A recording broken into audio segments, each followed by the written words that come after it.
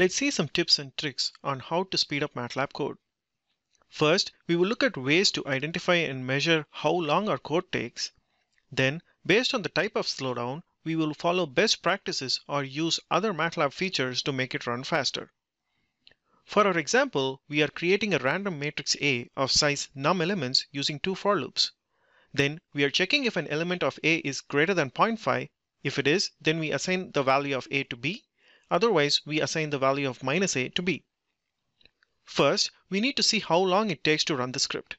The simplest way to do this is using the tick tock commands.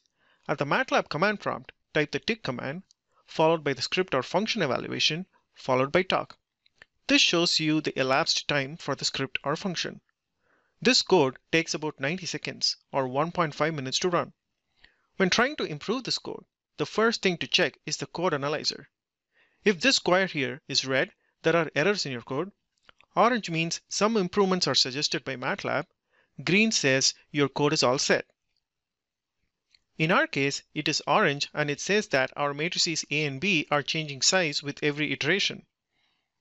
This could be an expensive operation for MATLAB to reshape variables every time, especially when working with big matrices. One way to avoid this is to pre-allocate these matrices to a known size and only change the values inside and not the shape. To do this, initialize A and B to a 0 matrix of num element size. Using tick-tock again, we see that the code takes only about 1 second to run. That is close to 90x speedup. We would like to see how to improve this code further. There are no more code analyzer suggestions, and tick-tock doesn't give us any more pointers. To better measure code performance, we use the MATLAB Profiler. Go to the Home tab and choose Run and Time. This opens the MATLAB Profiler window. Type the name of the MATLAB script or function and click on Start Profiling. We see how long the function took to run.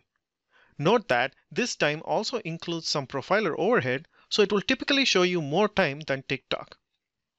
Click on the function name to get more information. We can see the time spent by MATLAB executing each of these lines. When addressing performance issues, this is a good place to identify where to focus our attention in terms of improvement. We are spending the most time in the random number assignment. This line is being executed 25 million times. The power of MATLAB is operating on matrices. Here, we are writing nested for loops for matrix manipulation and can use MATLAB vectorization techniques to make it run faster.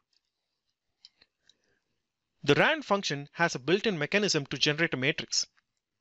Several MATLAB functions have this capability. Always look at the documentation to see the different ways to call a function. In our code, we can move the random number assignment to outside the loops. We use just a single line of MATLAB code by calling rand with num elements variable. Profiling this, we see that our code is faster now, taking around 5 seconds to run as opposed to 6 before. We are also not spending as much time for random number generation.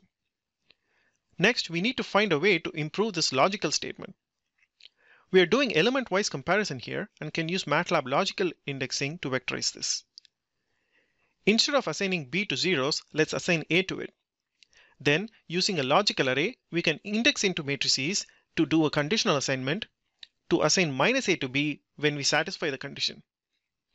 Profiling this, we see that our code is faster now, taking less than 1 second to run as opposed to 5 before. We can also see that all lines are executed only once, and we have removed all the loops. After all these optimizations, now we can compare the code iterations. Plotting the runtime on a semilog scale, we see the pre-populated results here. We started close to 100 seconds runtime and now able to get less than 1 second. That is almost 100x speedup.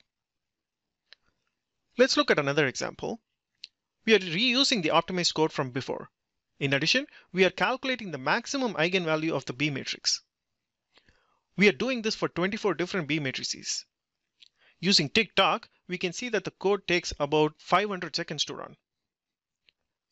We are spending the most time calculating the eigenvalues in the loop and do not see potential for improving the code inside the loop. In such cases, we should be able to use the multiple cores in our machine and solve each of the loop iteration tasks separately and then combine the results. We can do this using the Parallel Computing Toolbox. Type parpool at the MATLAB command prompt to create a parallel pool of MATLAB workers. These individual workers can then be assigned tasks. I now have 6 workers at my disposal. This depends on the number of cores in your machine. To use them, we will change our for loop to a parfor loop. Now using tick-tock, we see that our code is faster now, taking around 250 seconds to run as opposed to 500 before. That is about 2x speed. Note that doing parallel tasks comes with its own time penalties, such as communication overhead and setting up the parallel pool. It is recommended to do some timing experiments to make sure that changing to parallel execution is actually worth it. Also, note that all serial code is not easily parallelizable like our case. Look at the resources section to find more documentation about this. In general, we have looked at only a select few tips and tricks to speed up MATLAB code. There are several other ways. Look at the MATLAB acceleration page linked in the resources section to get more information about the ways discussed here, in addition to other ways as well.